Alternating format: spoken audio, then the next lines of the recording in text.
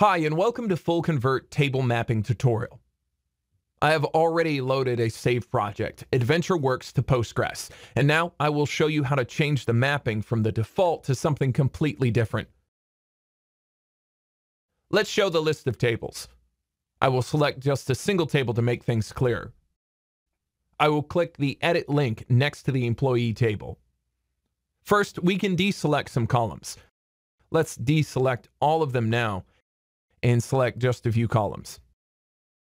I will click Apply and Back button. You can see that now we have a new icon next to the table name shown when not all columns are selected. Let's click Start Conversion and browse the target database to see what we got. Sure enough, only columns selected for conversion are present in the created table. Of course, all the data is copied as well. Let's go back and see how we can filter the data so not all of the data is copied. We support a custom where expression, which filters copied data. Let's go back to target database to see which values do we have and use that to build an expression for filtering. We will use business entity ID values for filter. As we scroll, you can see values range from 1 to 290. Let's copy just those records which have business entity ID value up to 100. We'll go back and type a valid SQL expression that will be used when fetching data from the source database. A simple between command will do just fine. Of course, your expression can be as complex as you need. I will type business entity ID between 1 and 100.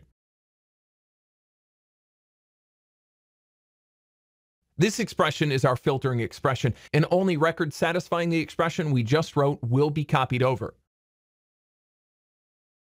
Let's convert again. You can see 100 records have been copied, as expected. Let's look at the target database and show the data. Yes, it copied just the records satisfying our expression. Let's explore more advanced options now. A manual mapping mode, which gives us full control. In manual mode, we can change everything: table name, column names, data types, and more. I will change the table name now. I will also change a field name. Let me increase the size of this field. For the organization level column, I'll change the data type. Instead of small integer, I will use big integer and make it not null as well. I will apply the changes and run the conversion again. We can see one more icon, marking a manually mapped table. I will convert again, then browse the target. Yes, we have a new table. There are 4 columns with all the changes we made. New entity column name, a new data type size, as well as a bigger integer data type for the organization level column. And of course, data is copied as expected. Now we will go ahead and change the mode of data copying. We can instruct full convert not to copy data at all. We will skip data loading and leave the rest the same. Let's give it a try. Table is created. Data copy time is, of course, 0 seconds. And when we check the table contents, it's empty, as expected. Let's go back to show another data copying option. Besides the default recreate data, we have an append data option. That's something you'll rarely, if ever, use. But if you have a scenario where you get fresh daily data that needs to be appended to your table, this is how you'll get it done.